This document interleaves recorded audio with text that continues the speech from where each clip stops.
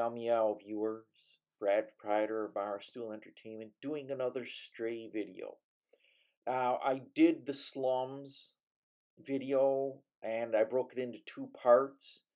Well, this is technically the actual part 2 of the Slums. And I did something in my previous video where I had a poncho made for some guy who can repair some equipment. And that makes this video somewhat short. And I'll explain as I play.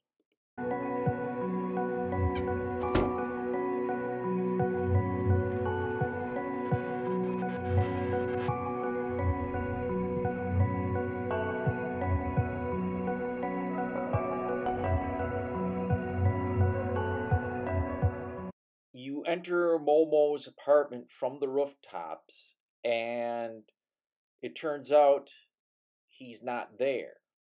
So if you walk around a little bit, explore, eventually you're going to find a note that he left that explains where he's gone. And I'm going to play around a little bit with the cat, explore a little bit, and then we'll move on with the mission.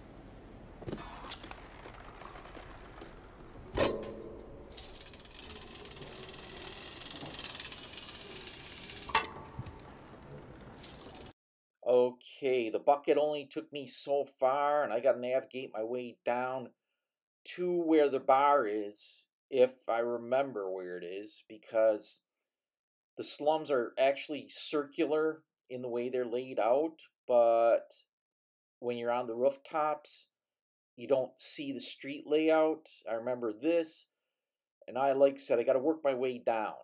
I've played this video game in between playing Red Dead Redemption 2, etc., and get the cat to the ground, and then I can kind of figure out where the bar is.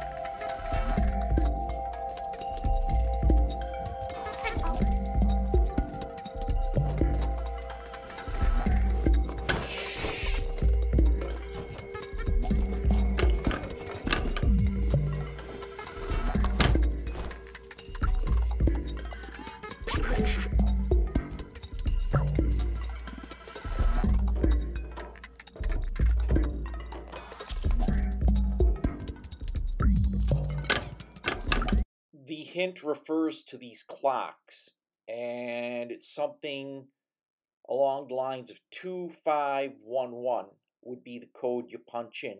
But you got to find the little keypad, and it's somewhere around this apartment complex or little apartment. And again, you got to look at these clocks, and that is your code number.